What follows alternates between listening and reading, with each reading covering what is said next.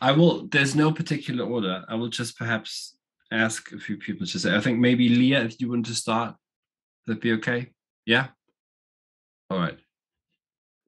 Sure. Yeah, I'm happy to start. So in 1942, Heidegger gave a lecture course on Hölderlin's hymn, the Ister.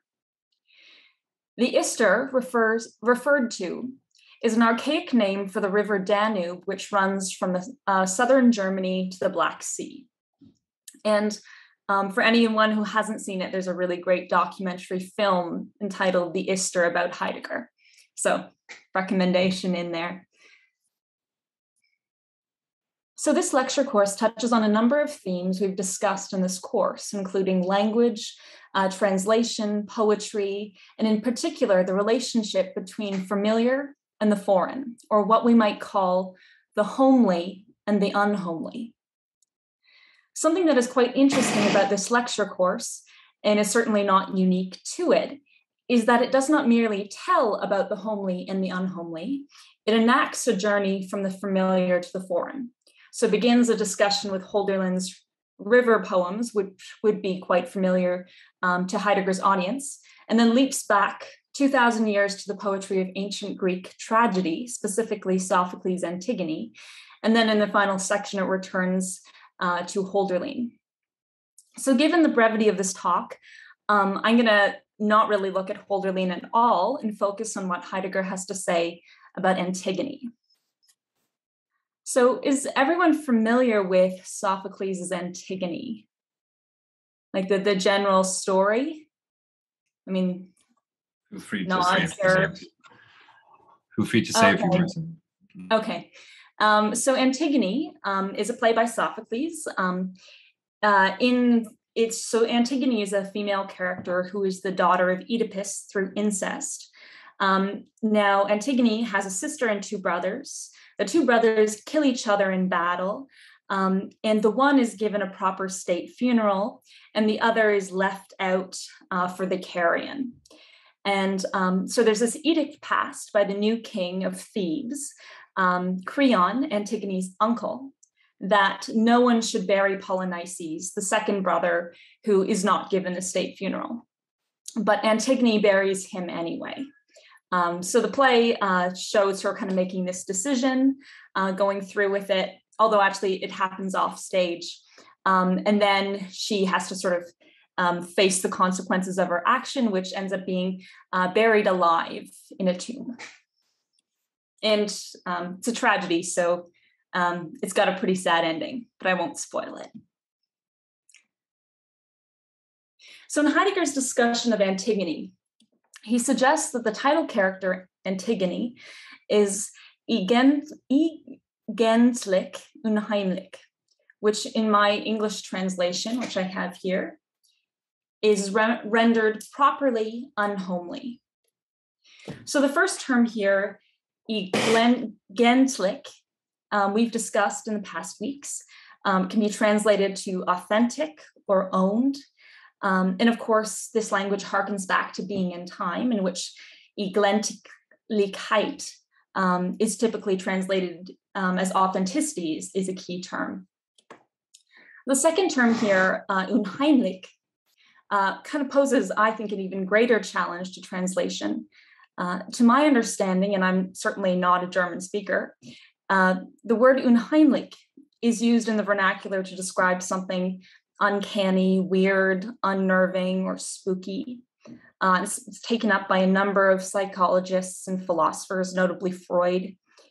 So while Heidegger certainly wants to convey this sort of mooted element, that unheimlich presents a sort of uncomfortable or anxious mood, I take it to be quite significant that unheimlich contains the word for home.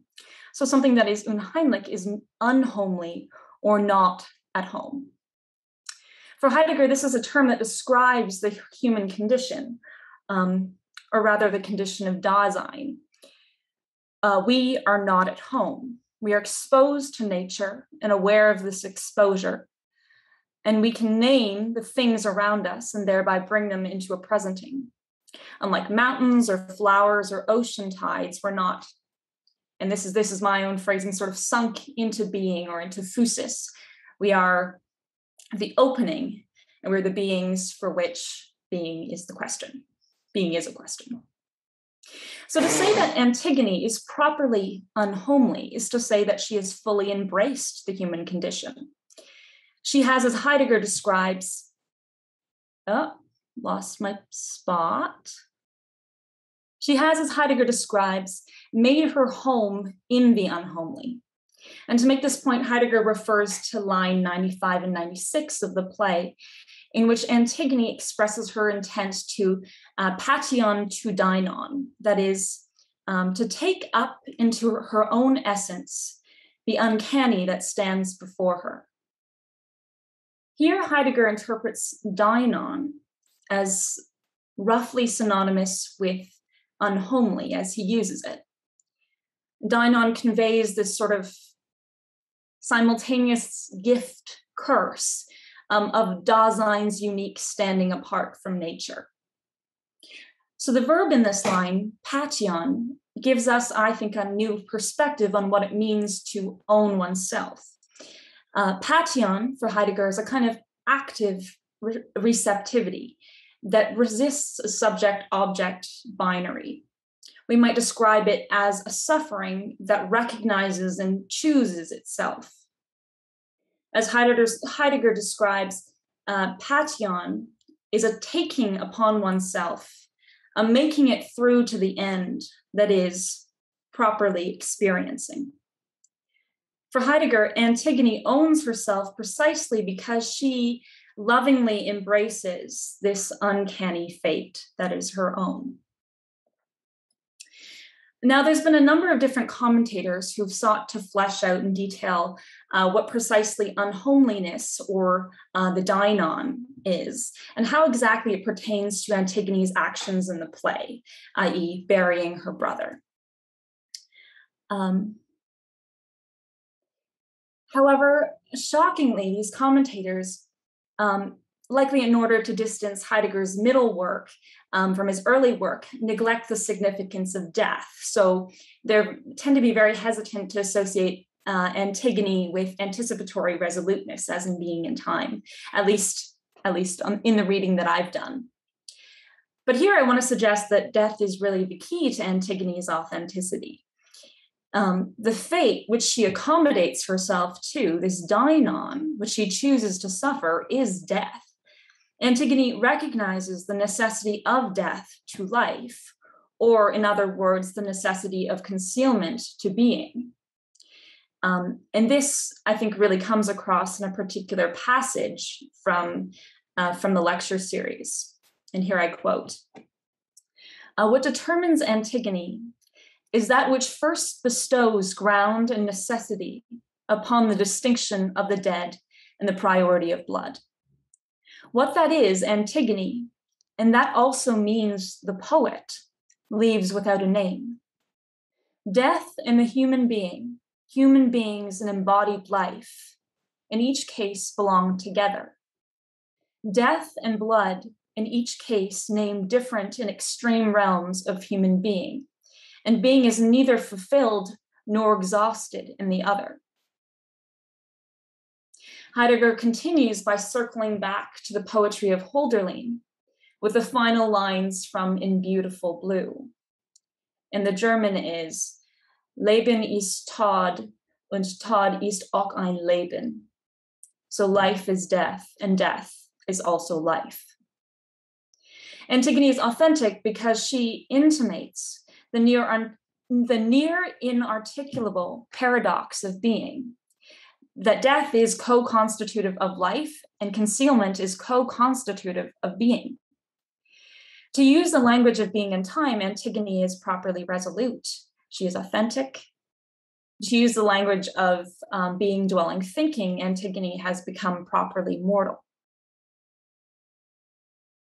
And this is, so I'm doing okay for time? Okay. So in his treatment of Antigone, Heidegger also adopts this metaphor of the hearth, which is very important for the Greeks, of course. And so here the hearth means basically the same as the clearing of beings, otherwise known as Lichtung. And as he writes about the hearth, and here I quote again, "In all the temples of the gods and all sites of human habitation, this fire has its secure locale. And as this locale gathers around it, all that properly occurs and is bestowed. Through this fire, the hearth is the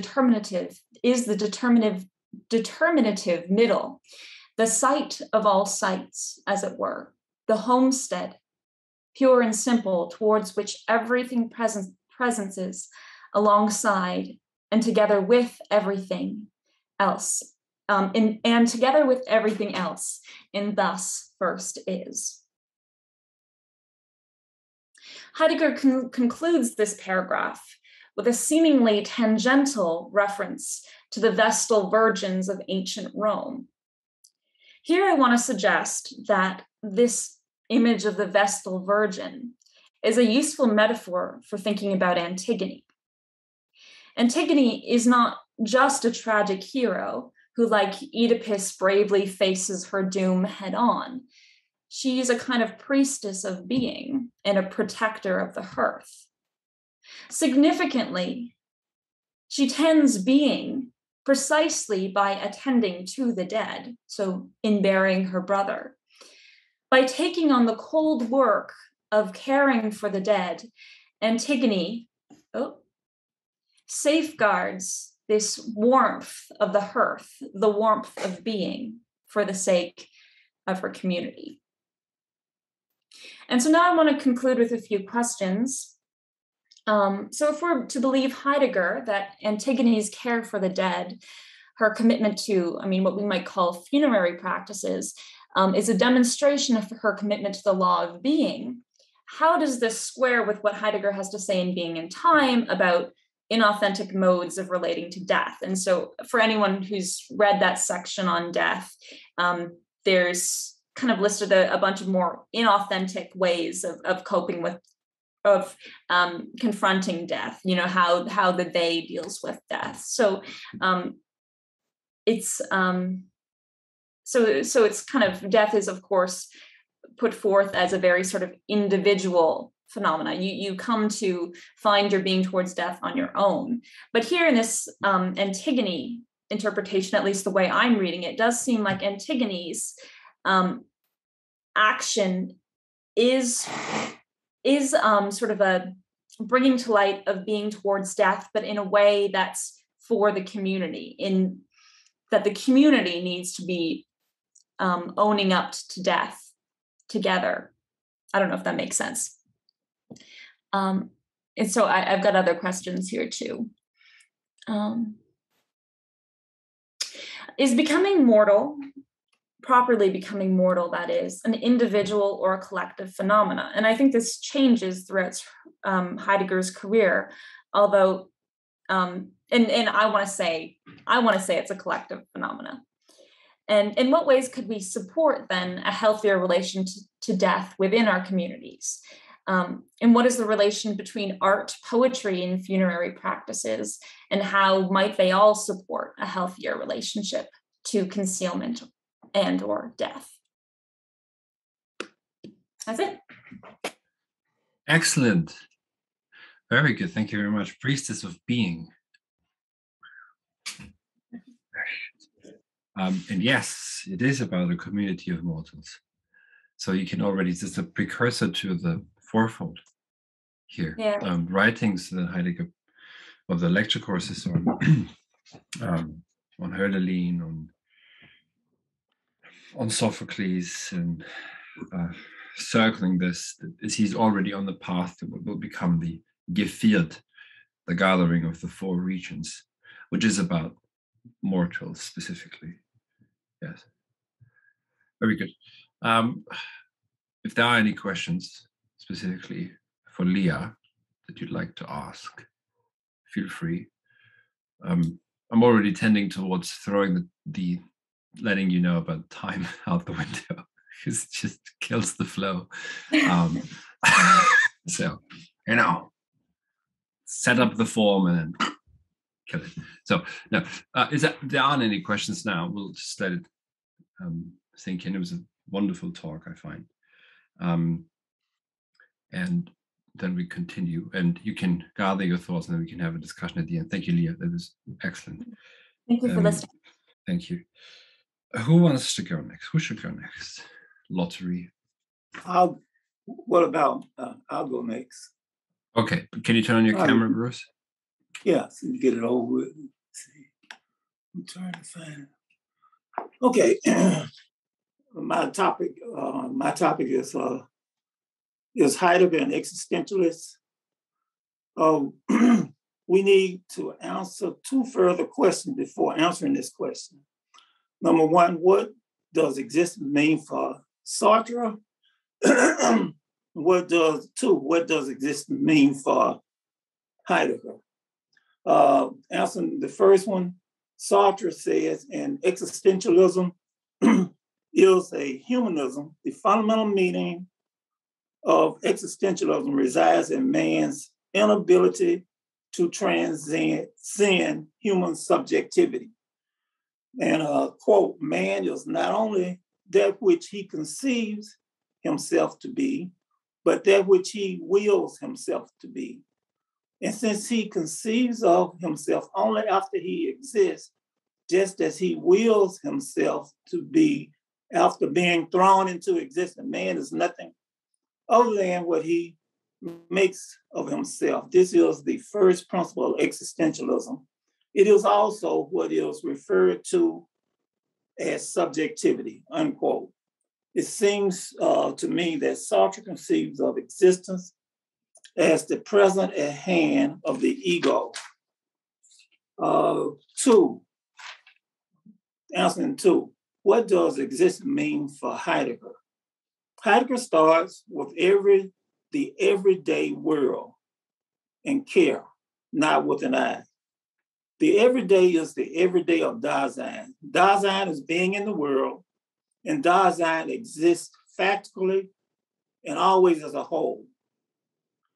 In Heidegger's book, Basic Concept, Heidegger says, let us follow the ancient saying, Meleta tapan, taken to care, being as a whole.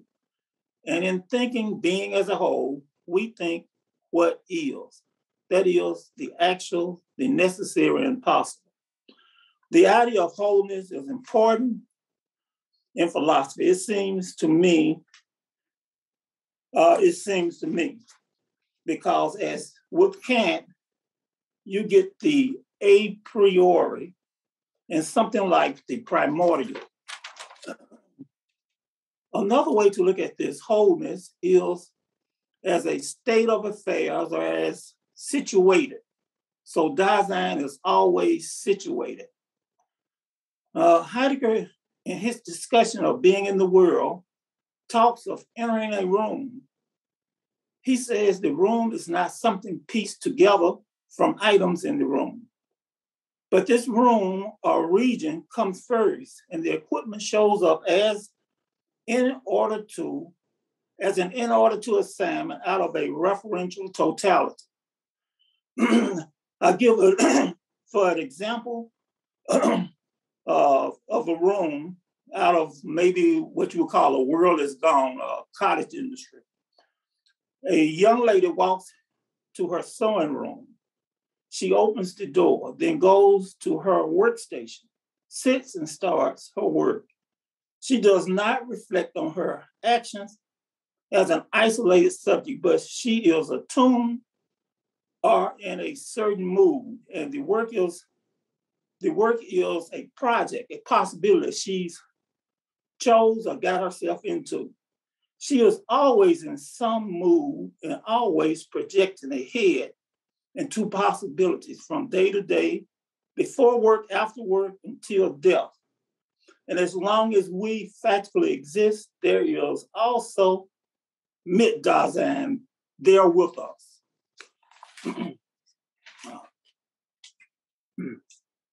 In his book, The Hermeneutics of Facticity, Heidegger says facticity is the designation we we will use for our own Dasein. The expression means, in each case, this Dasein and its being there for a while at a particular time. That is, whileness, tarrying for a while. I believe this factual existence is captured also in literature. I have the quote, a soliloquy from Shakespeare, Macbeth. Tomorrow and tomorrow and tomorrow creeps in this petty pace from day to day to the last syllable of recorded times, and all our yesterdays have lighted fools the way to dusty death. And Heidegger, is Heidegger an existentialist? If you mean thrown into subjectivity, then no. Dasein is always in the world, and Dasein is ontological and exists factually. Thank you. Very good. Thank you very much, Bruce. Excellent. Did you have that handwritten? Yeah, I had to written. Nice. Oh, did I cover up my face? I'm sorry. Did I? No. It's just I just saw for a second. Yeah, that you I had had handwritten to write it notes. out. I can't type. So that's to be applauded also. To have an essay written by hand, we should do more of that. Very good. How long did it take? I have no idea. Oh, okay. I'm not checking anymore. Okay. As I said, strictly 10 out the window. Okay. So, Thank no, you, very everybody. good. Very good. So if there are Thank any you. questions, Bruce, thank you very much indeed. If there are any questions, let us know now. If not, then we'll just push that through the end or so. Maybe because we're on language. Thomas Che. So I published the essays published on Medium. So if you want to follow along as I'm talking out loud, I don't have visuals this time. I didn't have time to do a slide deck for the talk, the last Proseminar. But yeah, I'll get started. For me, one of the most striking shifts from ancient to modern thought is where do we find the source of activity in entities? For the ancients, substances have souls or nature. That is, an inner principle is the cause of their activity. In other words, the cause of activity is internal to the subject. The change from an acorn to a tree is directed by this inner principle of activity, which is its telos, or end of that tree.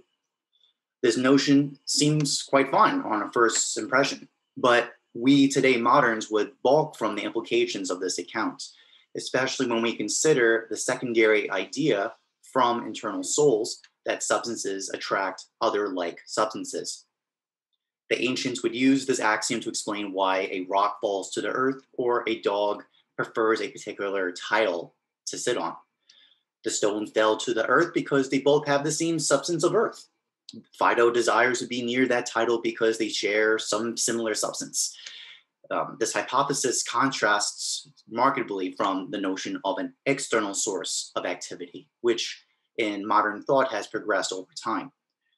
First, we describe the falling of a rock due to the gravitational forces of an external object called the Earth. Next, we explain the behaviors can be conditioned to external stimulus with Pavlov's dogs. Third, Marx's account says that human beings' psychological, moral, and social schemas result from an external material conditions. In short, the notion of an external source of activity progressed from inanimate objects, then to sentient behavior, and finally to rational activity, to be explained by this external source of movement. Part 2, technology as Gestalt. The question concerning technology attempts to describe technology as the reversal of the fourfold causation model provided by Aristotle. In particular, in my opinion, the final cause. Technology challenges entities not to a definite end, but instead rather to unlock energy for an undisclosed, indefinite purpose later in time, named standing reserve. The watermill spins a wheel to grind the wheat. A power dam spins a turbine wheel to store electrical energy. The watermill's purpose is limited and definite, while the power dam's purpose is unlimited and indefinite. Entities are evaluated for utility and extracted for storage energy, either explicitly like a power dam or implicitly like an Amazon fulfillment center. This shift from limited to unlimited ends for Heidegger is the danger of technology. What is truth for Heidegger? Traditionally, the truth was an agreement between the proposition and the entities referenced. Therefore, the measure for the truth of a statement is in this agreement. Heidegger challenges this account. I didn't include this in the essay, I ran out of time, but this is from Being in Time. Truth has by no means the structure of an agreement between knowing and the object, in the sense of a likening of one entity, the subject, with another, the object. Paragraph 219. Instead, for Heidegger, truth is the uncovering of being, as described in an account, in the Logos. And this power of giving accounts is exclusive to Dasein. The Logos tells how entities comport themselves, paragraph 219. There is no truth if there is no Dasein. Dasein, as constituted by disclosedness, is essentially in truth. There is truth only insofar as Dasein is, and as long as Dasein is. Paragraph 227. It would seem reasonable to infer for Heidegger, our speech imposes onto reality how entities disclose themselves. He goes on to say, he goes so far to say as our speech frees entities. There is no hierarchy of truth for Heidegger. All utterances both reveal and hide being, and authentic and inauthentic are all mixtures of inside being, and therefore truth. Dasein can uncover entities and free them. Paragraph 227. When I place Heidegger's claims of the dangers of technology with this account for truth as the uncovering and freeing power exclusive to humans, I am left with a dilemma. I do not see how Heidegger can claim that there is a danger of standing reserve when, by his own account, truth itself is a power of mankind only and has no external demands placed on it. If Heidegger was so concerned with the use of technology that converts all existence into a standing reserve, this would imply that entities have an internal dignity. Yet narrowing technocratic language is the problem, because such a narrowing of language cuts off being and truth. When language is free, being is freed. Such a statement sounds lovely, but it is an utterance that would imply an external source of activity. If entities were to have an internal principle, then our account must reveal that principle to be the truth, which would then delimit speech. This set of claims is in contradiction between, essentially, if I had to summarize it, ontic and linguistic freedom. My judgment of these claims. There is a danger to technology, but on what footing can Heidegger make this claim? Danger requires something to be at stake. From my reading of Heidegger, entities cannot be let to be because there is no internal principle of activity at all. Likewise, there is no judgment by any account of being me more true than other, for they are all utterances that both reveal and hide being. If Dasein has the power of account and has no one to answer for such a power, why is man not permitted to pursue his unlimited desires? Heidegger himself claims that Dasein is always ahead of himself. Is this not Dasein achieving his authentic being? Both Heidegger and I say no. Heidegger points to the they and an authenticity that ignores death, which is totally fine for him to say. In fact, actually, it's one of the most important things he says about this idea. But that would require him to retract his claim of linguistic freedom, because some accounts are therefore more true than others. Closing. Heidegger returned to the ancients, but his retention of the modern notion of activity weakened him to answer the pressing questions stemming from modern technology. He knew the dangers of his time and what would befall us from those technologies, but his ideas were not equipped to confront the call. I say this respecting the man very much, and I empathize with him because I feel my circumstances today are like his own. I feel like I do not have the strength to answer the call of what today demands of us. I am in a dark cloud of unclear what is north and south, right or wrong, truth or falsity. What I can do is look to the past, to tradition, and seek to understand. Those who thought in the past grant us many gifts. The gift might be a mistaken notion, but we are blessed to witness, to understand, and to learn from those mistakes. Thank you. Very good. Thank you very much. You may have just pointed the finger to the danger in Heidegger himself. I think he was, though, quite aware of the danger and all of his dangerous project. And this question, of course, you know, how do the Greeks or the ancient times relate to our times? That was an old question on the continent at the time. 200 years before, 100 years before Heidegger, it's 150 years before him. It's Goethe, very good book, by the way, Goethe and the Greeks. And I just say one thing, Thomas, to make the piece stronger, you should consider physis in Heidegger. So that would be important to factor in. The question of physis of self-rising.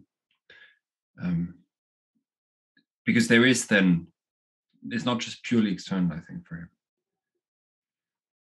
But still, I would say, you know, you did point the finger to. And this is something, you know, that when you first start reading Heidegger, you think, oh, he's this, he romanticizes the old way, etc. Actually, I don't think he does.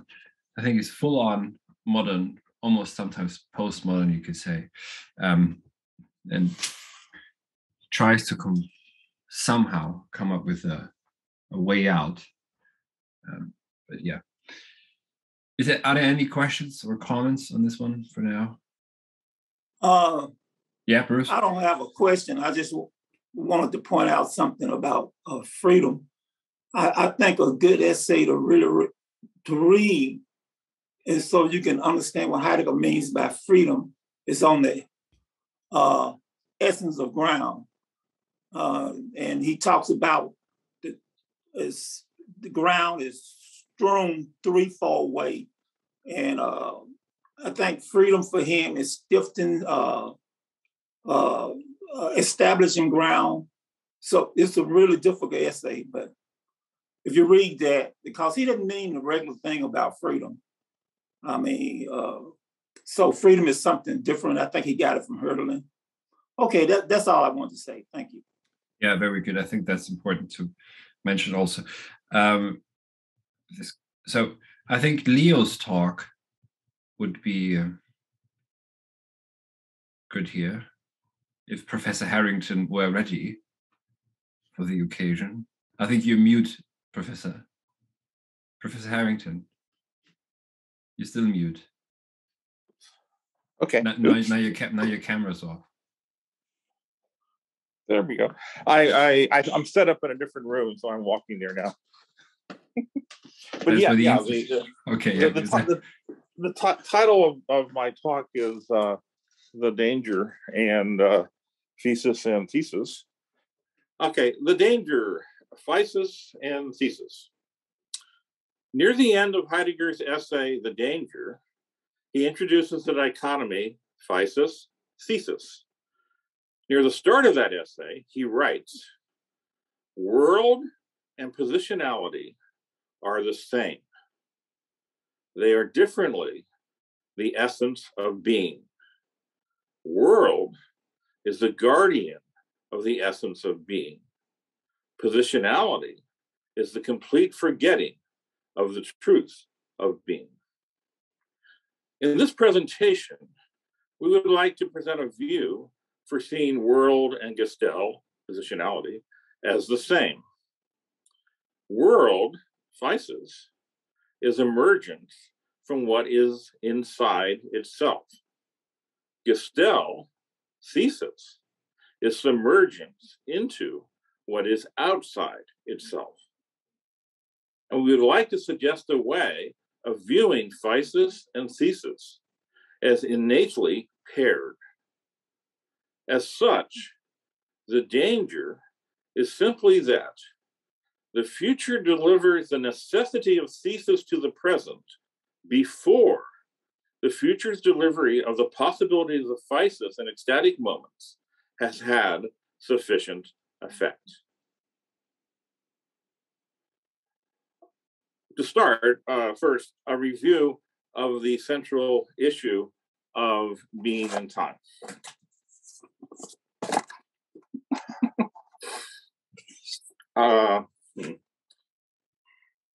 Okay, review. Facticity is given as thrown possibilities, verb. Further throws are given as either and verb, which will denote by capital E, those possibilities that do not contradict the understanding. So E is the basis of the understanding's projects. So further throws are given either as that, or they are given in ecstatic moments as null basis, disclosure D, where E and D are disjoint, having no possibilities in common. Thus the D discloses that the needed basis that the understanding is demanding, capital E, is null if the facticity really is going the way that capital D is saying. Okay.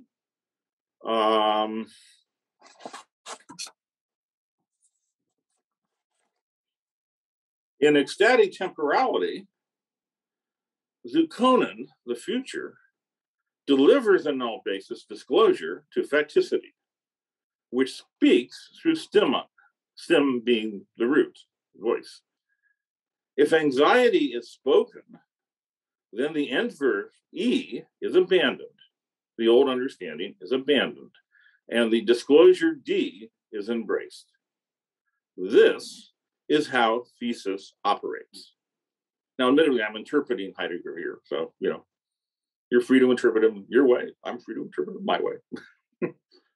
Okay.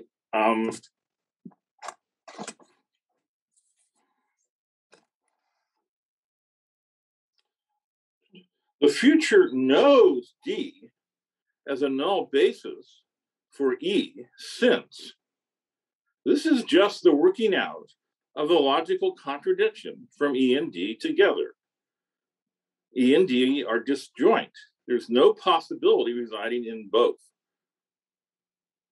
So a series of logical entanglements.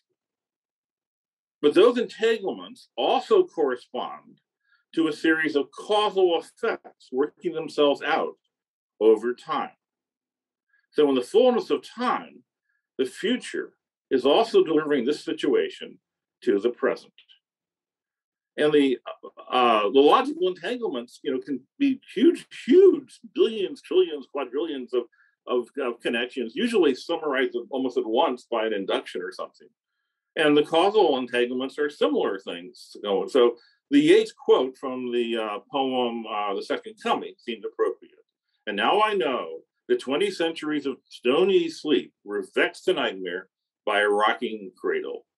These causal entanglements going on and on. And what rough beast, its hour come now round at last, is slouching its way toward Bethlehem to be born. The fact that we are actually on disjoint facticities.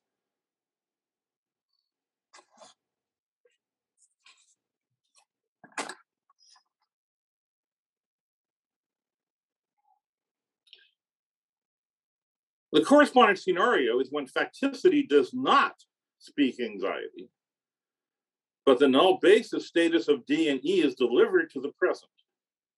In this case, E is affirmed. No anxiety, no need to abandon your old understanding. E is affirmed, and D is rejected. This is how thesis operates. And by affirming the old understanding, and having in your hand an absolute contradiction to what D is, means that if E, the understanding of E has the upper hand, D gets obliterated. To help distinguish notationally physis and thesis, we will use E and D when anxiety is spoken to the inverse, the case of physis, and we will use epsilon and delta when anxiety is not spoken, the case of thesis.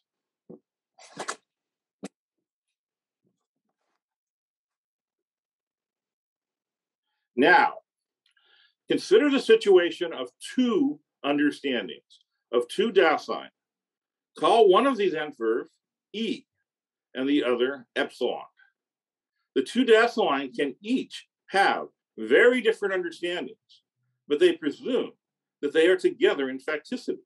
Namely, they presume they are in a possibility in common to E and epsilon.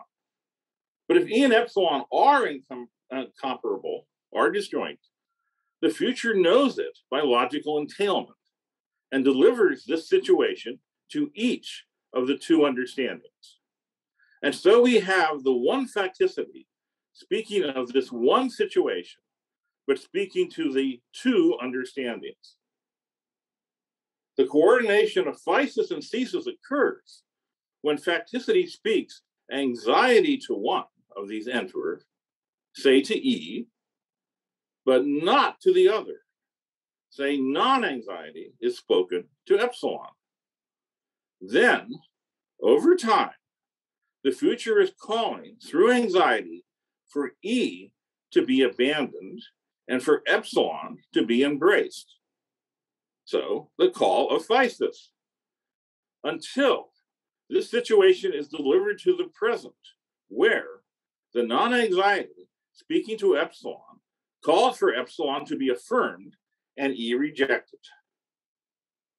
Assuming chair arranges for facticity to choose to speak anxiety to one side, but not the other, then, when the present arrives, physis and thesis will be precisely in accord as identical. So, the true danger is ignoring anxiety and acting with thesis when physis was called for. And that concludes my presentation.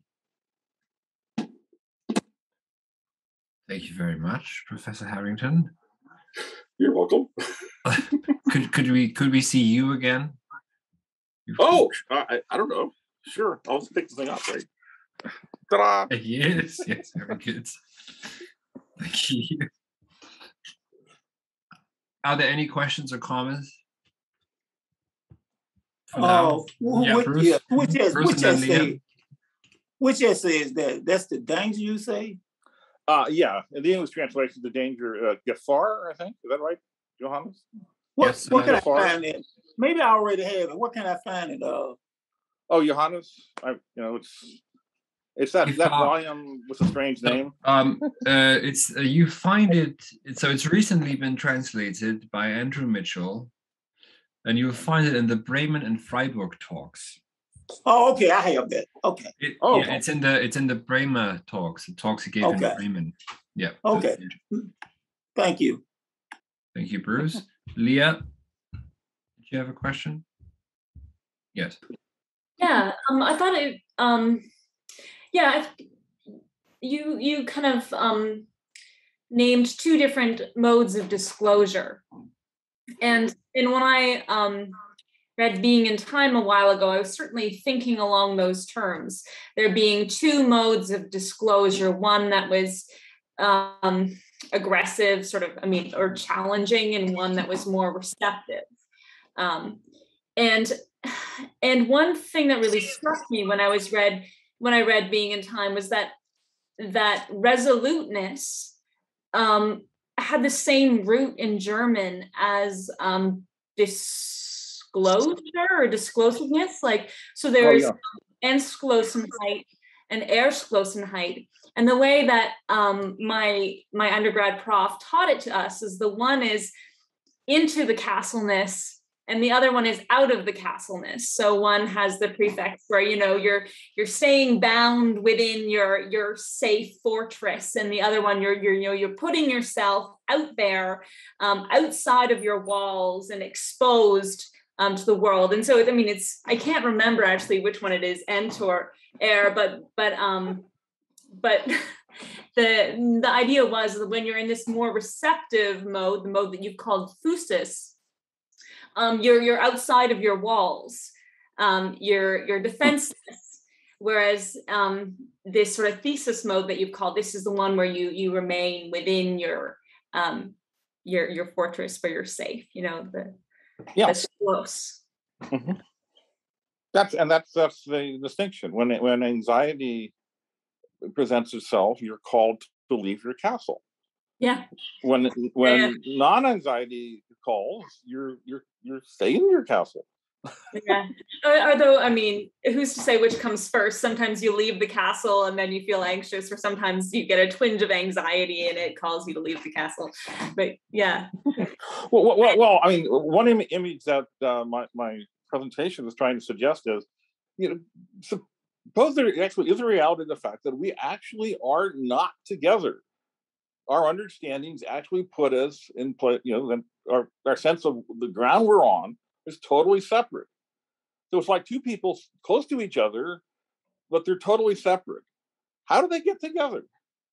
One way is one stands still and the other takes the step over. Yeah, the whole idea of communication doesn't work if we're all staying in our castles all the time. Right. So the presentation I have, is simply, if you are receiving the call of anxiety, go out of your castle and step toward it. But if you're not, wait, stay in their castle and open the door. Because the other guy might be feeling anxiety and about to step through. Yeah. Mm-hmm. Anyway, thank you. I think my etymologies are really not accurate, but it's been a useful image for me. Are they accurate, Johannes? I should all see that. Well, which ones of the many? Leah, what do you mean? Which one do you think is not accurate, or which one?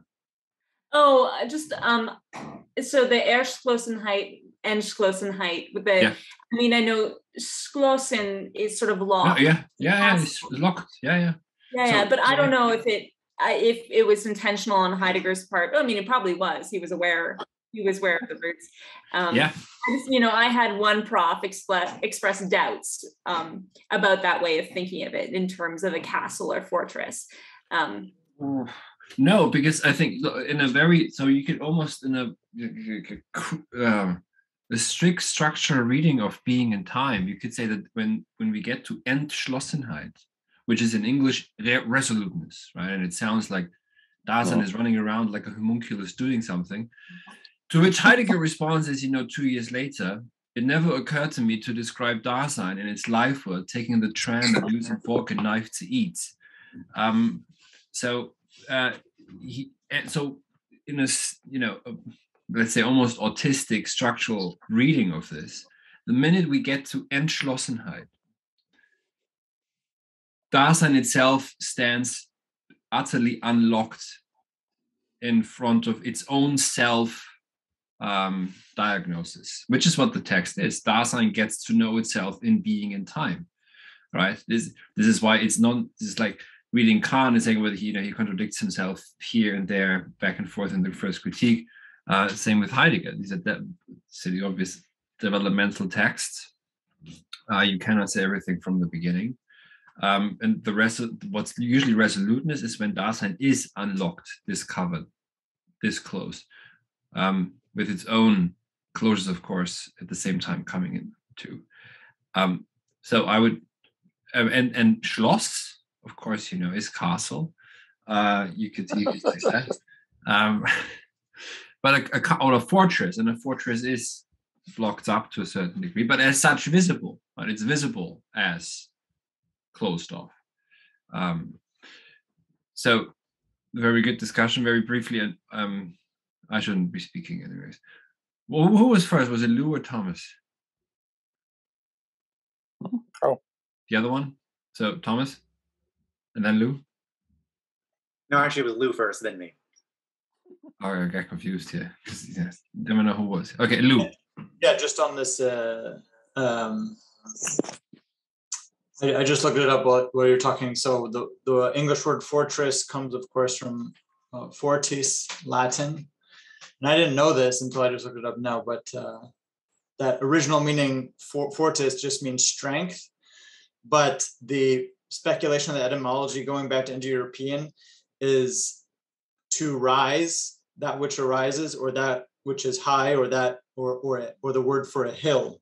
So this notion of being locked up but being visible and perhaps rising is there even in the Indo-European. So that was just interesting to find out. Good. I mean, this is what I think. This is more what I take, at least from Heidegger's quote unquote etymologies. They're not rigorous philological exercises to show you exactly the meaning of the word. They are in part attempts to break up how you hear a word now, and it doesn't really resonate for you. Kind of like another great thing that Leah mentioned earlier in the course about hearing lines in plays that don't have any resonance for you. You've heard them so many times. So in that same way, hearing a word in a way, even if the etymology might be totally like spurious. Anyway, the other thing I wanted to say is that it's interesting, this unlock, or this locked in, this resoluteness. I wonder, Leo, what you think about the equiprimordiality of Mitsein, of being with, of Dasein, that it is always already with others and doesn't need to go out and reach them. And I see this as Heidegger trying to walk a tightrope, right, between sort of Hegel's the I is a we, so that kind of sociality, while also acknowledging in things like death our radical individuatedness.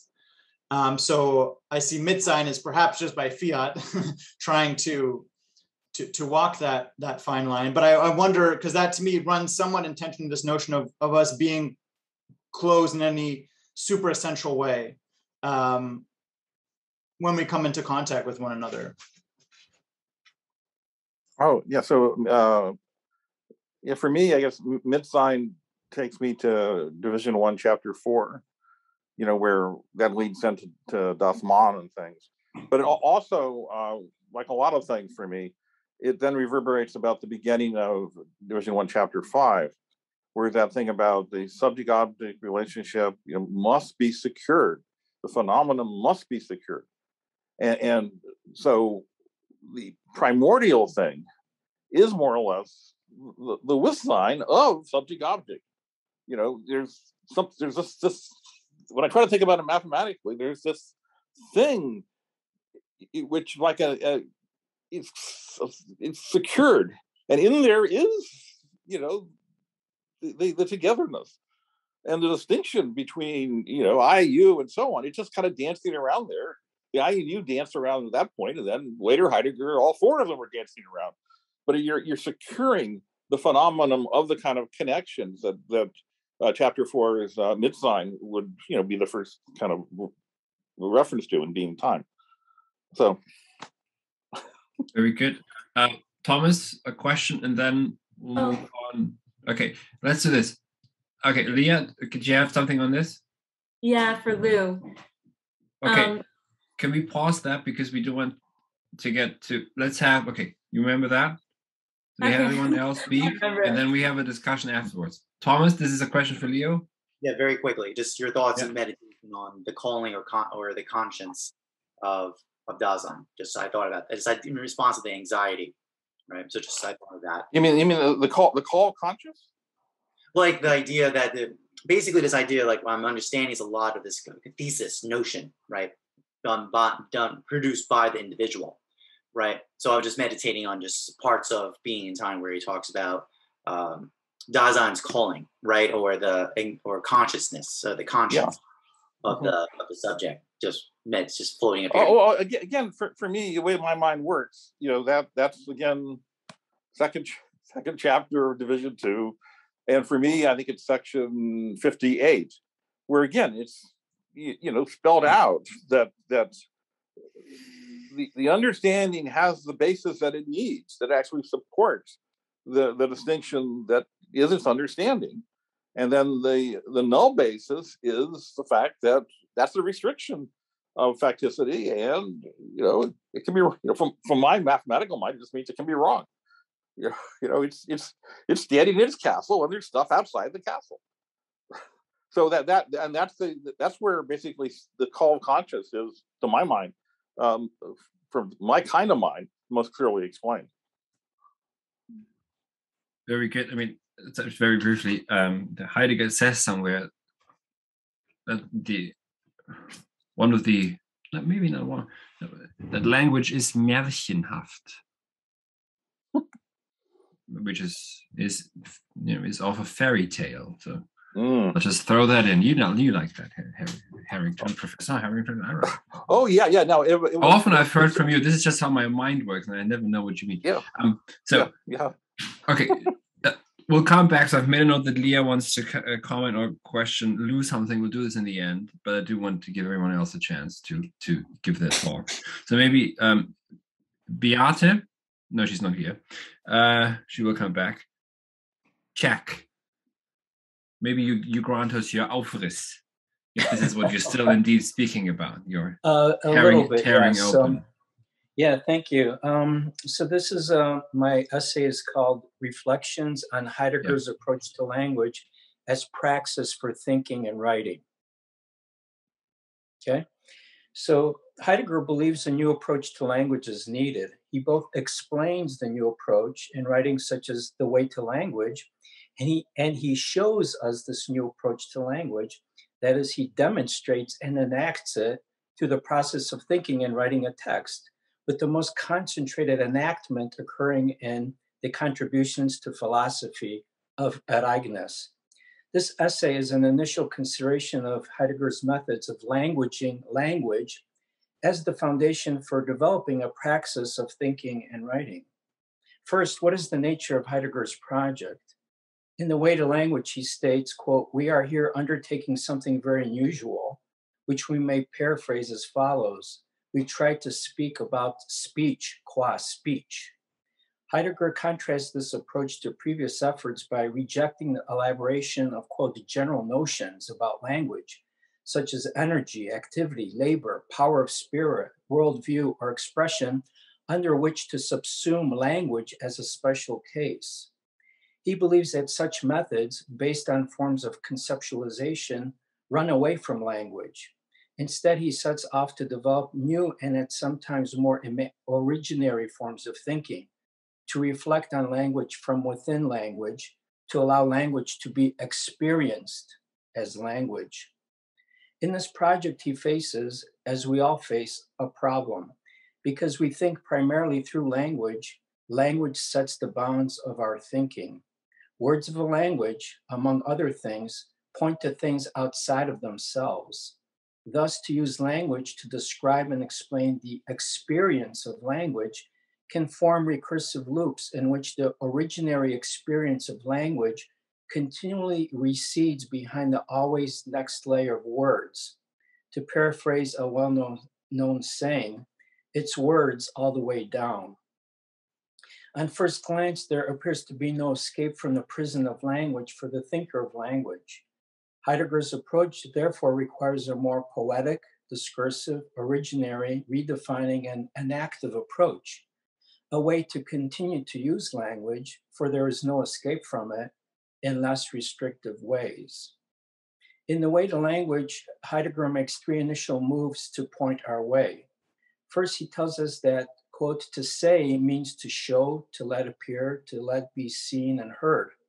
Second, he characterizes the role of the human thinker and speaker thusly, quote, we dare not attribute showing either exclusively or definitively to human doing. Self-showing as appearing characterizes the coming to presence or withdrawal to absence of every manner and degree of thing present. Even when showing is accomplished by means of our saying, such showing or referring is preceded by a thing's letting itself be shown, close quote. And third, Heidegger tells us that meaning is multitudinous. To gain a deeper understanding is to reject words as merely signs that designate a thing, that already hold it in place, and instead to consider what he calls the Aufriss, the rift design, a type of drawing or plan or blueprint that appears from the rift in the world that shows itself and does so in its totality. The rift design redefines language as not foremost a concept, but rather a web of relatedness among words and among words and things that is opened in and expressed by this rift design, and that is always in excess of any concept.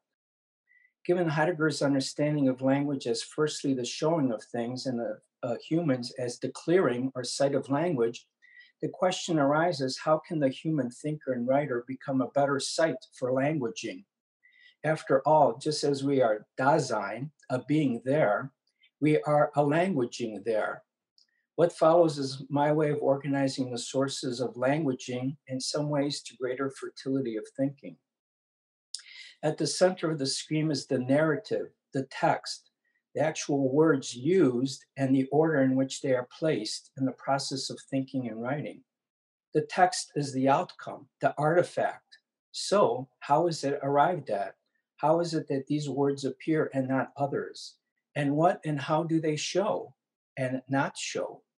I present 4 sources of new ways of thinking that result in a text. The morphemologic element, the non-signifying sign element, the story element, and the beyond story element. The morphemologic element, at the heart of Heidegger's project to loosen the tight bonds of words as signs, and to instead consider the totality of meanings as aphoris, is his exploration of the morphemes of language. Morphemes are the smallest unit of meaning carried by language. They comprise the roots of words that are usually encumbered by affixes, that is, by prefixes and suffixes. Heidegger, in order to avoid a one-to-one relationship between word and thing, will use a constellation of words. The totality of meaning is carried by all versions and instances of that word. Examples include versions of the word, that's the basis of aphoris, by the way, is der Riss, meaning a crack or rift. And the versions he uses in his writings include Aufriss, Abriss, Umriss, and Grundriss. Another example is the grouping of words derived from Stellen, such as vorgestellt, hergestellt, and nicht verstellen. And still another example is based on the root Grund, such as Abgrund, Ungrund, Urgrund. So other morphemologic methods Heidegger uses to complexify the meaning of words is to, 1, add hyphens to words, such as to Abgrund, da sein, eigenes, and then to explore the change in meaning that the gap of the hyphen eventuates. 2, to change the spelling of words, such as shifting from sein to sein with a Y. 3, to create neologisms, partly through new and uncommon combinations of root morphemes with affixes, often multiple ones in the same word. And 4, to add the etymological dimension to words that have become lost or weathered down through time. One example already used is the relationship of speaking to showing. This morphologically complexifying approach to language brings to mind a metaphor, that of Indra's jewels, as first expressed in the Atharva Veda. The great god Indra forms an infinite net of chords with a multifaceted jewel at each meeting of the chords. The jewels reflect each other upon their faces in infinitely recursive reflections, thus capturing the idea of the interconnectedness and interpenetration of everything in the universe, in ways analogous to Heidegger's interconnected and interpenetrating webs of meaning. Next is the non-signifying sign element.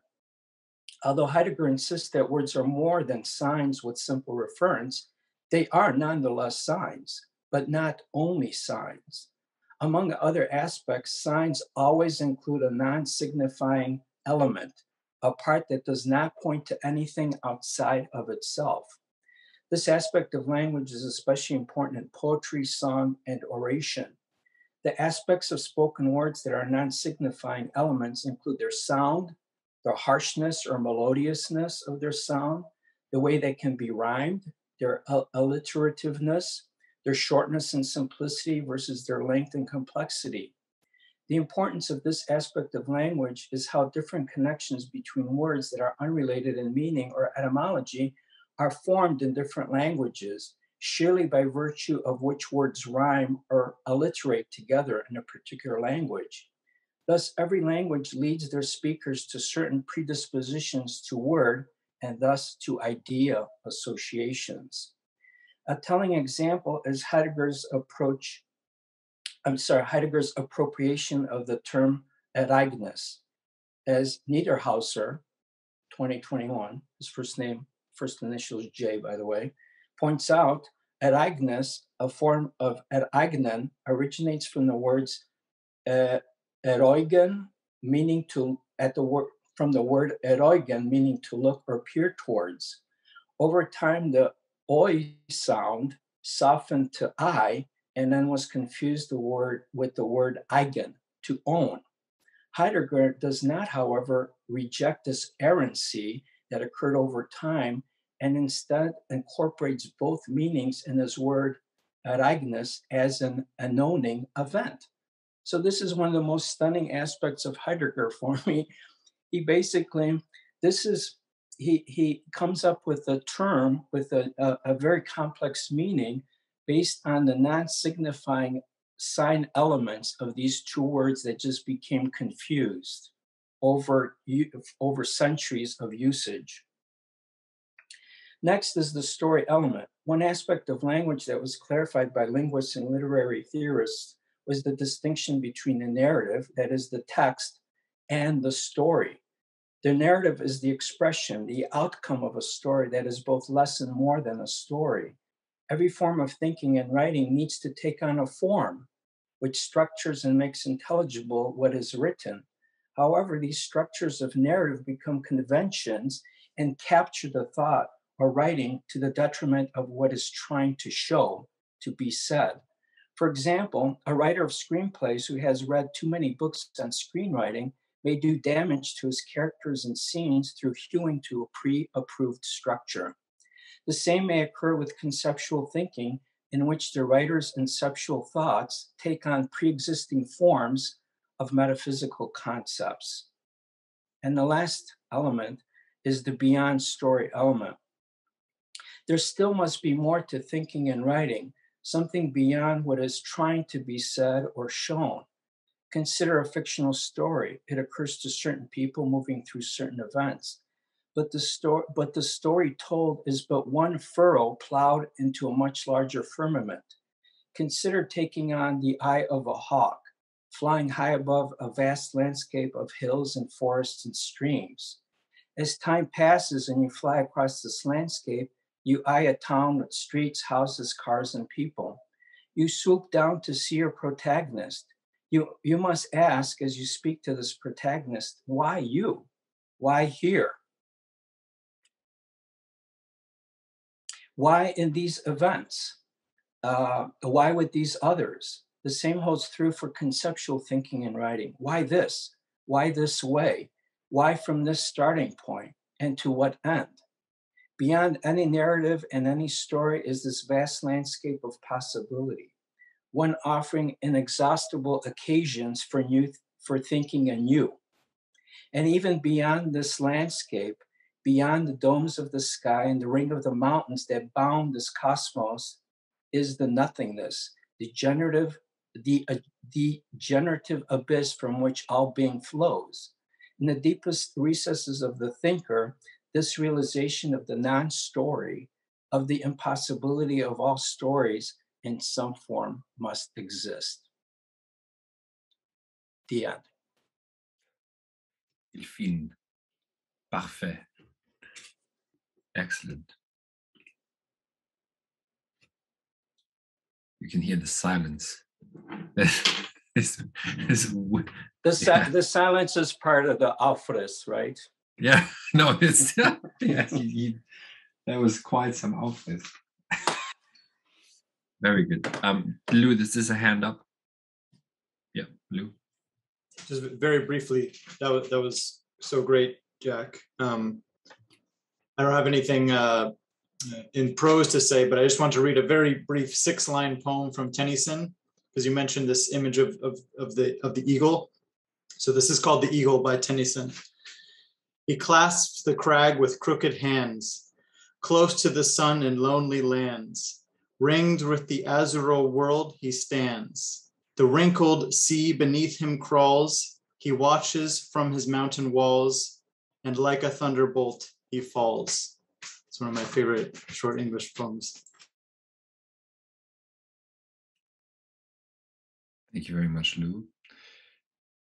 Are there any more questions? I think everyone's just pondering at the moment.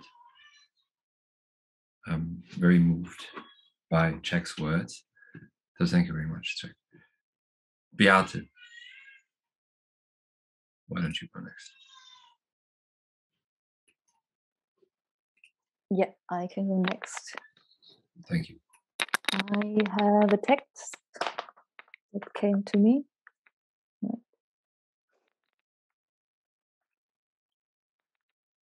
Maybe it fits quite well after Jack, I have the feeling. It's not a fiction. Everything is true, happened. The woman in the perfume shop. So I'm just reading it. It's a reading text, about 10 minutes. Yeah. Yeah, take your time. The woman in the perfume shop explaining to me that all the perfumes she sells are open scents, as in opposition to synthetic ones who are closed, and so only have one layer of smell that is fixed and smells the same everywhere in any situation and on any body. Synthetic scents block and encapsulate a smell so it becomes resistant to mix with any other. Natural scents in comparison can unfold in many directions. They are sending off rays that interpenetrate all different dimensions of a sphere and so are continuously subject to change. Heidegger, who happened to be in the same shop, sitting on the chair in the corner, was briefly looking up from his notebook. I had a dream where I was watering words like one would water plants. They were very dry and already crumbled like dried out leaves that would break easily and fall apart when you touch them. There were no specific words, lying somewhere on the floor like bricks or sheets of paper next to each other. Little dried out sculptures faded in color. In the dream, watering them was the most common thing to do. Ilsebill salzte nach, aber es schmeckte ohnehin niemand mehr etwas. It spoke from the radio. Ilsebill added salt, but nobody was able to taste anything no more anyhow. People could vote for the best first sentence for a novel about the times of the corona epidemic. I felt an itch in the stomach. I thought that sentence was way too good to be given away to introduce a corona novel only. It was literally spilling over the borders of any line drawing of events, of fine-lining beginnings and endings to wrap them in boxes on a lonely time scale. The conversations about meat, trying to hold apart the difference between meat that still has residues of a happy animal and meat that comes from stacked meat machines piled and stuffed on top of each other, connected to tubes where hormones come in to make them grow more. Yes, but it still tastes good, and it didn't kill us yet. We got so old, nevertheless, someone keeps repeating. A piece of meat narrating itself through space-time, laying bare the abyss. Just add a little salt. I had to think of that morning when I was looking for my mobile phone and couldn't find it, because it literally had become invisible on the black and shiny surface of the bed frame. It perfectly blended in. Two surfaces fused together in perfect harmony makes at least one of them invisible. As the word flattens, the same happens to people. They blend into each other and with their backgrounds. Foreground collapsing into background, and they become invisible. Some animals only become prey when they start moving, because that's when they become visible to their predators. In the GDR, for example, where I was born, former socialist East Germany, this was the most common survival strategy. The more you blend it in, the better. What may have started as a strategy quickly became mere Gestell. Later, it became impossible to tell the difference. As a strategy and Gestell were merging, strategy somehow became invisible. Isabel added salt, but nobody was able to taste anything no more anyhow. In another dream, there was this huge round black object that was stuck on my body. I went into the garden to throw it off me. It fell on some ground that was covered in black sand or dust, and when it landed, it stirred up a big cloud of something that looked like fungi spurs. From the distance, I saw it had big feathers and that covered his round body. There was no head. When the sun fell on its black feathers, a vast array of colors shimmered through. Dark greens and blue tones into deep violet. From another angle, a red and purple yellowish gloomy shimmer. It was beautiful, as it just lay there, totally still, on its ground. Didn't show any movement of its own that was visible to the eye, but still I panicked when it was stuck on my body in the first place. It had an aura of immense grace, of unfathomable density, where that of a stone is only a far preliminary stage. At the same time, it had the delicacy and softness of a bird. It felt a bit closed off, not easily accessible at all, but indefinitely permeable and porous. Nothing of imaginable existence could ever hurt or destroy it. It had deepest mystery to it, but it didn't feel dangerous, very old and deeply calm. It was as if the mountain range of being had incarnated and landed.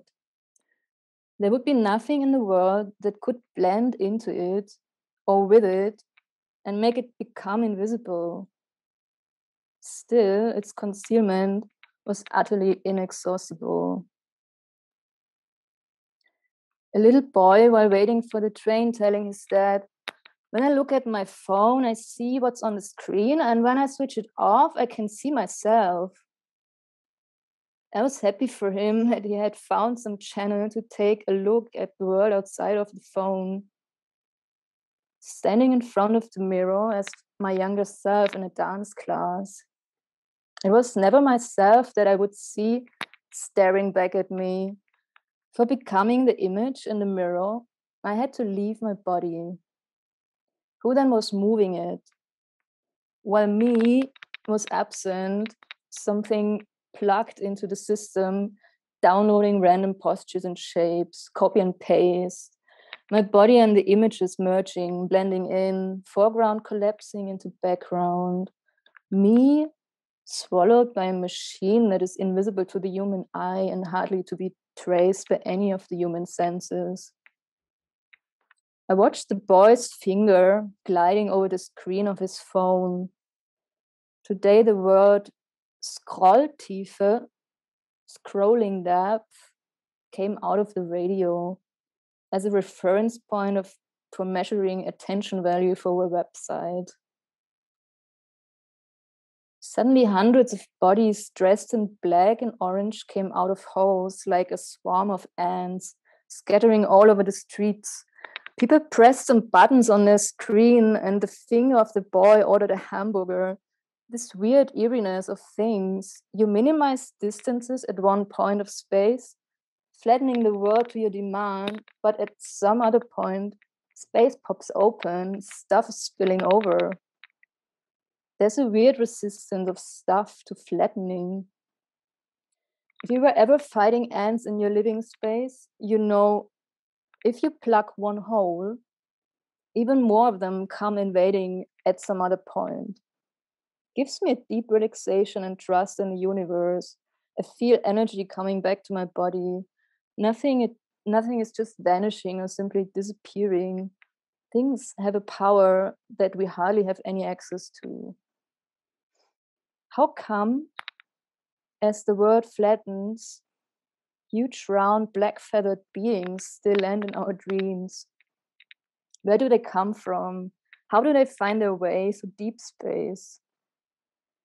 Writing this text, I notice how it literally got invaded by things that were gathering in the space around me in the last few weeks.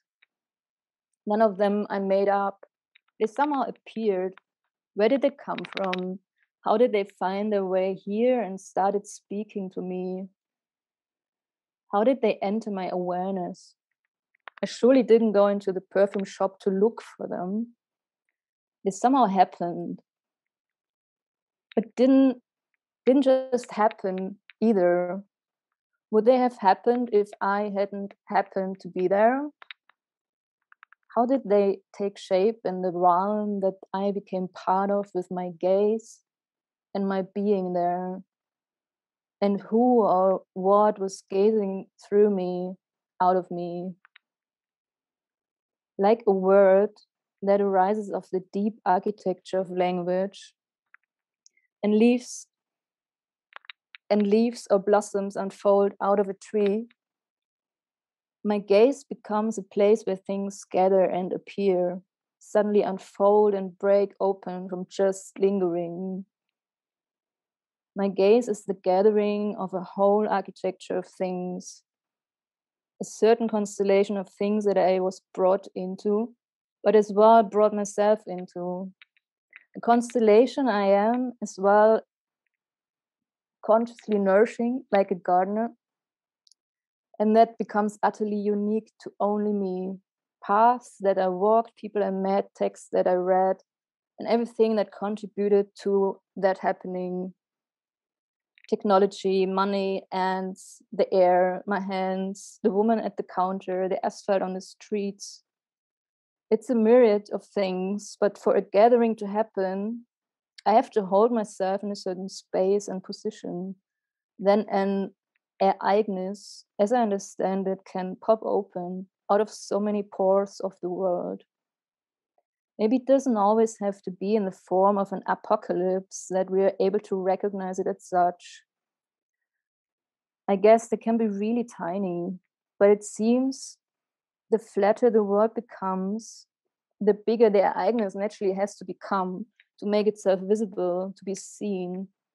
In a flat world, they otherwise hardly have a chance to appear because there would be no path for them to go, and so no way for them to appear other than in the form of an explosion. Thank you. That was divine. Thank you very much. Excellent. Really good. Are there any questions, comments, are we? No. Okay, we'll come back to it perhaps. Thank you very much, Beate. It was wonderful. Tonatiuth, here's a joke. Lest we forget. Yes, Okay. For context, last Proseminar on German idealism, the theme of my presentation was the act of forgetting to learn, and this is a continuation of that. And I know this is risky because most sequels are terrible, so I hope this is not the case. So let's see. the act of forgetting to electric boogaloo, basically. So, on forgetting and concealment. To speedrun a summary of this course, Heidegger begins his philosophical project from being and time onward with the preoccupation of the forgetting of being and the loss of access to the world. First, pointing to those annoying salesmen known as the sophist, then responding to Descartes' proposition, cogito ergo sum, in the latter years dissecting positionality, Gestalt, in the realm of technology. It appears that being remains trapped, and just when it finds its way out, falls into a different foxhole. Even Heidegger seems to admit to it when he says, where is danger also is the saving power. Not just because we can invert the phrase and say that where the salvation lays, so does the danger, but because we can see both of these at the same time. With no danger, there is no salvation. Being needs to get itself in trouble in order to be rescued, to think and respond to its call, and so forgetting is not only unavoidable, but necessary. Being is not completely accessible to us in an immediate and apparent way. Nature likes to hide itself, as Heraclitus says. So every attempt at thinking reveals, but it also does not remain permanent revealing. Let's go back to the sophists. They were not idiots or cynical conmen, but still annoying. Some, like Gorgias, responded to a serious attempt to think by Parmenides, but this massive idea became concealed to them and led to the denial of access to the world. Zeno would not become a sophist, but his thinking would become impossible to understand the world. Other disciples of the first philosophers would end up even worse. Let's not forget our old friend Cratylus. In thinking and writing, there is a process of loss. The words need to be transmitted, but we do not find the points in time where they are thought originally anymore. We do not speak the language as a mother tongue, and if we adopt their words as our own, the subtleties begin to fade. As Hölderlin says, words are like flowers, and if you follow the life cycle of a flower, you know that the moment they bloom, they begin to wither and die. To deny this process does not give you a perennial flower, but an inert bud that does not come into its own. Precisely because their death is contained in their blooming, in the same manner the forgetfulness is contained in thinking. To deny the process, to avoid forgetting, is to ossify the thinking contained in the language. To eliminate forgetfulness, it would be necessary not just to store what has been written, but to take apart every word, to extract whatever meaning is possible, remove every ambiguity, and get direct correspondence one-to-one of the things said to an understandable equivalent. To turn what is being said to information always at hand. This would turn every thought, essay, or poem into a clutter of concepts. It would homogenize the experience of thinking and would make its readings a passive experience, while noise that drowns any silence that forces more reflection. If we had a way of thinking being such a way that not only is completely transmittable with zero losses, but could be complete to every possible context, we would not be able to access being, since the need of thinking would cease. Unfortunately, in this case, the memorius can't save us either, just as himself it would leave us paralyzed. In this incompleteness that gives the need of disclosing, we get to this back and forth of disclosing and then forgetting. Since this incompleteness is not a pre-made process with the results already established in advance, also prevents us from going backwards and leave all new thinking behind. Forgetting it were a uniform, predictable process would be easy to reverse. We lost this aspect of being. Control-C a couple of times and done. A more complete understanding. Go to the previous version when ancient Greek was the common language and computers still did not mediate our world. Forgetting is a process of concealing of what was once thought, but is not a negation of thinking. The thinking, when is forgotten, is not being unthought to re-emerge as the same. So this back and forth is not a circle, it's more of a spiral. And even with this image, we see already thinking turning into a representations. It's a spiral. And you imagine the shape and in your head and you draw it in a notepad. This alone, if repeated, loses any meaning, forcing it to be thought again. Forgetting keeps thinking active, keeps it attentive to the silent call of being. This way, it acts as the shelter where thinking retrieves itself in a similar way as death for humans. Accepting that our thinking has to be forgotten is just as important as accepting that we are mortal. The birth of humans gives birth to death, and the thinking of humans gives place to forgetting. The call of being to think arrives from the future thanks to forgetting, the forgetting of thought, disclosing more as the same time it hides from us and gives us the need to bring aletheia, unconcealment, or probably unforgetting. But not remembering, as I said, is not something you lose and then retrieve intact. And on that note, we need to remember that this is a process closely associated with death, according to the ancient Greeks. When the dead arrived to Hades, they had a drink of the Lether River and forgot their lives. There is an intuition that in the retrieving of being goes together with the retrieving of thinking. The act of forgetting is also a small mountain range in its own right that brings forth the dangers of destruction of being, and these dangers are not a minor matter. People are turning into automaton. The atom bomb is detonating. Even wine is not exempt to be corrupted. Austrian winemakers poison their product with antifreeze when we are not looking. At the same time, keeps philosophy relevant and call upon humans to respond to the danger and answer in a thoughtful manner. Then thought forgetting this turns into a thoughtlessness and the process starts again. A shelter is not a place of perpetual dwelling that never allows to come out. It's not an underground nuclear bunker. It still allows us to move forward, but accepting our limitations as humans. I'm tempted to condense this idea in dog Latin, just as when Heidegger replied to Descartes, sum moribundans. Perhaps a small echo follow that says sum oblivis. Thank you. Excellent. Very good, Tonatiuth. Thank you very much. It's a very good continuation of your work this year. Gracias. De nada. That much I know. Speaking of wine, so, are there any questions for Tonatiuth or comments? If there aren't any at the moment, then of course we come back to Leah. And Leah, your question to Lou. I guess Lou had a question about Mitsein and how that sort of fits into my image of this fortress that I mentioned before. And I guess I don't have a complete answer.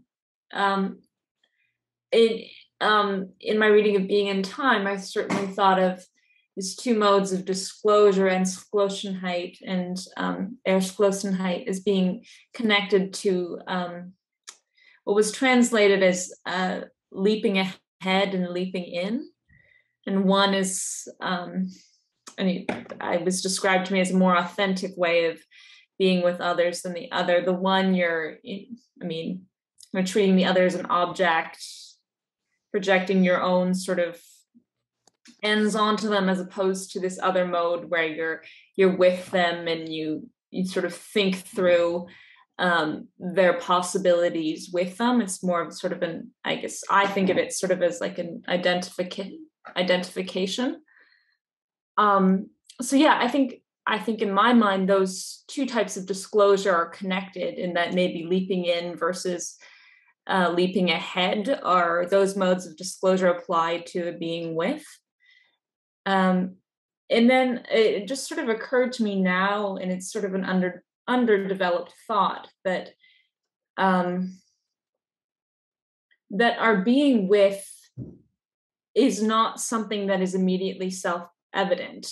I think we have to unlock our Dasein before we really appreciate the way we are being with others, the way that our possibilities, our ones that are handed down by the generations. I think that's not a thought that we can think insofar as we are thinking in a subject-object mode, or thinking in terms of the atomized subject, right? So I think that being with is something that comes to be revealed in the same way as the clearing or being, the clearing comes to be sort of revealed as you're going through this process of discovering what Dasein is. Those are all great points. I definitely want to think more about this, and it kind of connects a bit with Thomas J's talk. Thomas still here? Oh, great. Okay.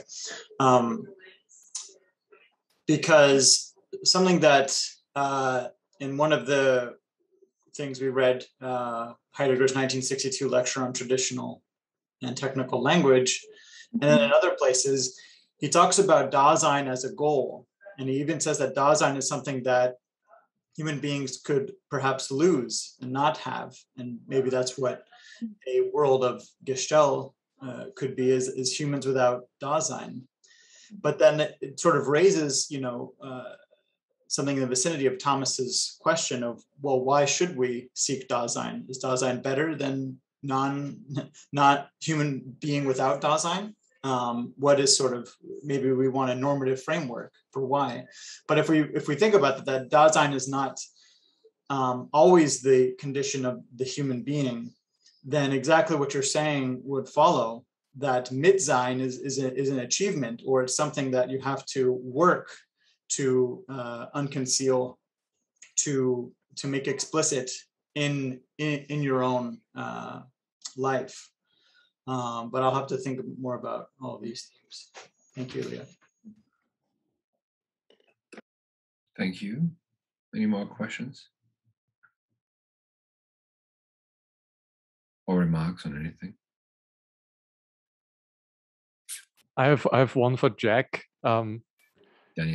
You briefly mentioned the hyphen, and I remembered that Ivo de Gennaro said in the Proseminar with us that literally everything depends on the hyphen in Heidegger, because the hyphen is the absolute no thing, that which can never be a being, that which can never be a thing. And kind of like this something coming into language, coming into word from no thingness was kind of like a theme in your talk. So perhaps you want to say a little bit more about that. Well, Daniel, thank you. I mean, I like you picking up on the hyphen, and it is, that's, you could almost say that that's part of the rift. You can say that there's so much space there that you could like spend a lifetime thinking just within the hyphen, right? And this is almost like it's that rift in being in which you could just continue. It's a generative rift in which you can continue to think new thoughts, but also in new ways. And I think I still have a hard time capturing it in words, but obviously, I'm interested in writing, and writing has its own particular skills, but it's based on thinking, which also has its own particular skills, but it's also based on our way of being in the world, engaging the world, navigating the world. Being aware of what's present and what is not present, what could be, what may be, looking for those occasions in which things could arise. And that also has its own kind of skill set. And I think it's just, in a way, I mean, to simplify it, like a vertical stack between writing, thinking, and being in our human way of being. And ultimately, to be good thinkers and writers, it's like we have to become somehow more attuned. I mean, this is like a theme, that Beate had and Leah had about becoming more attuned to just being, and like pre-linguistic being, before any concepts, before even any words. And one book I started reading is Walter Ong. He's a linguist, and he has this book about writing versus orality, and about how language changed when humans started writing, and even what a huge gulf that was between written language and a pre-written language, an oral language, like during the time of Homer, during the time of the Vedas, during the time of the Buddha. When you read like the earliest writings of the Buddha, it's like so repetitive, because it was all about that rhythm and the repetitiveness, and it was an enacting of something, of being, because it almost had this chant-like, trance-like effect on, I think, connecting the human to their world. And so I think kind of part of my life project is trying to understand how, again, writing relates to thinking, and both like written thinking, because writing definitely allows thinking to become more precise. And terminology is nothing to sneeze at. It's very important in the right circumstances, but also, there has to be these more discursive ways of thinking, and then ultimately non-discursive ways of thinking, including, and I didn't even touch on this, like visual thinking, among many others, right? You can diagram a lot of things. You can, kind of have imaginal thinking that could be extremely generative. And then beyond all of that is just moving through the world. And I think we lose. And by the way, I really enjoy your, when you do your strolls, Daniel, because I think then you are kind of, or at least I like to think that the stroll is part of your thinking. It's not just like Daniel could be sitting at McDonald's and talking to us. It wouldn't be the same. I think the strolling is part of the thinking. You know what I mean? So I'm not really answering your question, but yes, I mean the hyphen is extreme. I mean, it's part of the abyss. The hyphen is part of the generative abyss. And then what is in the abyss? And I think, we can never reach the abyss, but we can climb into that kind of more originary and non-linguistic thinking, and just and connecting to different ways of being in the world. Thank you very much, Shek. Are there any comments or questions on this? If there aren't any, then I'll have to say so. I've got something. Is there anything? On image, perhaps, or vorstellen. Of course, Heidegger attempts the imageless thinking of being, but that is, to a large degree, owed to philosophy itself. And Heidegger does not want to get rid of the image entirely. He's aware that the thinker needs the poet who presents images, and his poets are, for example, Hölderlin, Rilke, and Traken, and a few others. And of course, Plato himself was a writer of myths too, right? He wasn't just a cold philosopher. But Heidegger is also a modern philosopher, so he's not completely in line, but with Hegel, who said that wenn man denkt, dann muss einem Hören und Sehen vergehen. When you think, you have to lose your hearing and your sight.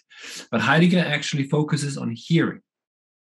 This is what you can see with his work on language. And this is what something that Jack mentioned before also. This allowing for errancy, erring in hearing, and listening towards, and then breaking them open. Gestell is artificial in English. It means nothing, just like Dasein.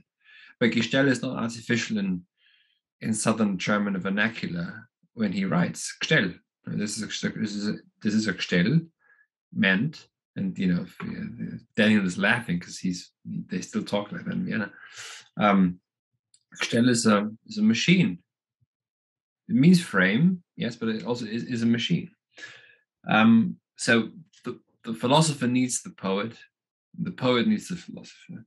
And on the hyphen, there is a forgotten philosopher of the 20th century who also wrote a lot on Hölderlin. He was a Hegelian, Bruno Liebrucks from Frankfurt. Bruno Liebrucks said that the hyphen between in Bewusstsein, so the English for Bewusstsein is consciousness. And consciousness in German is Bewusstsein, so conscious being, or to make it sound more English, being conscious. There is officially no hyphen between Bewusst and Sein. It's one word. As you know, the German language can very easily combine words. So you get to hideous examples like Straßenbahnhaltestelle, tram stop in English, which is 4 words in German, but 2 in English, but 4 words in one. But Bewusstsein, the hyphen, if you add the hyphen, which Bruno Liebrucks did, between Bewusst, conscious, and Sein, being, that's the human being. The human being is the hyphen, who is between consciousness or being conscious and being, and has to respond to both. I'll leave it with that. But there is something in the 20th century that we have to take seriously, which is this emergence or taking seriously of the hyphen, the in-between space. Heidegger explicitly calls Dasein the in-between, that we have to heed in our century, perhaps also. So that would be my 2 cents. Are there any more? Yeah, Johannes, if I could add just very quickly, like when we were reading Heraclitus, so even in his brief, fragments, the way he put words in order, it was not clear. It was not a simple order in leading to one meaning. So you can have one word that follows, previous word that associates with it, but also can associate with the word that follows it, and then that middle word, both what's the word? Complexifies the previous word as well as complexifying the following word in a different way. So even in the way Heraclitus was putting words in order, was already complexifying the meaning. It was almost like there might have been at least 2 paths of meaning from one simple phrase. Yeah. Yeah.